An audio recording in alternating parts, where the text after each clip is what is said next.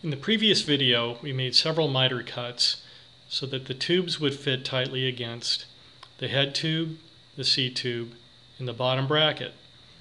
But we're not quite done. We have a few more miters that need to be made between the top tube and the down tube, the C tube and the down tube, and finally between the bridges and the inside surfaces of the stays.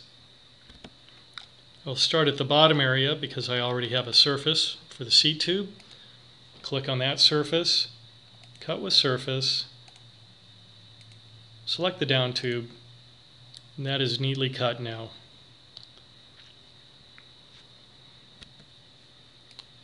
If I go up to the head tube area,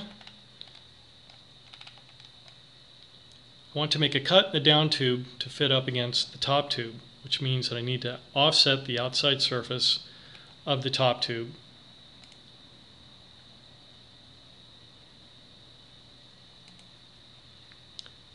I have three separate surfaces that actually intersect the top tube. This one, and this one. I'm picking them all at the same time so they are considered to be a single surface body. I will now use that surface body to cut the down tube. It's already popped as a default into the parameters box. Select the down tube. Here we have a nice neat miter cut of the down tube. Moving on to the bridges, we need to offset the surfaces of the stays.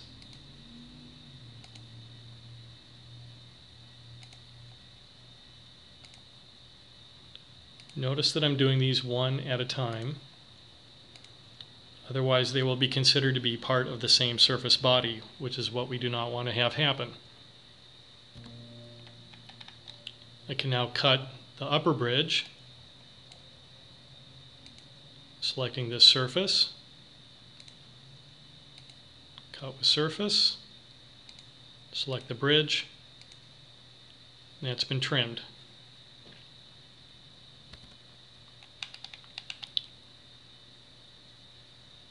Going to the bottom, I'll select this surface, cut with surface,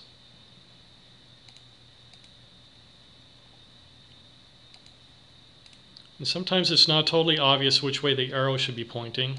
I'll demonstrate what happens if I point it the wrong way, and we see that we've cut away the entire bridge and left the piece extending inside the stay.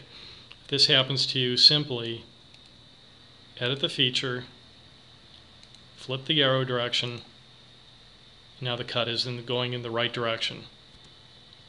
Now in the case of the bridges, we know that later on a seat stay and the chain stay need to be mirrored to the other side of the bicycle. This means that these will have to have cuts on the other side that will mate up with those mirrored stays. We can take the cuts we already did and just simply mirror them to the other side.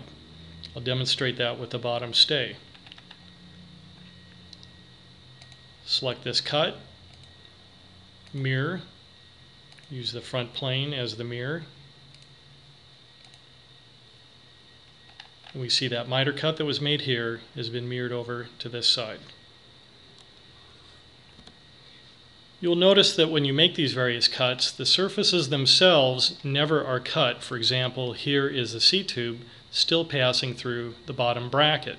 This is because the cut command never cuts surfaces, only solid bodies. So you might panic and think that you somehow have failed to cut a solid body properly, and in fact what you are seeing is just the leftover surface body. This is why I changed the colors of the surfaces in order to reassure me that these are surfaces that are left over and not solid bodies. Now I'll just isolate a few of these bodies to show what they look like with their miter cuts. Here's the cut on the end of the chainstay.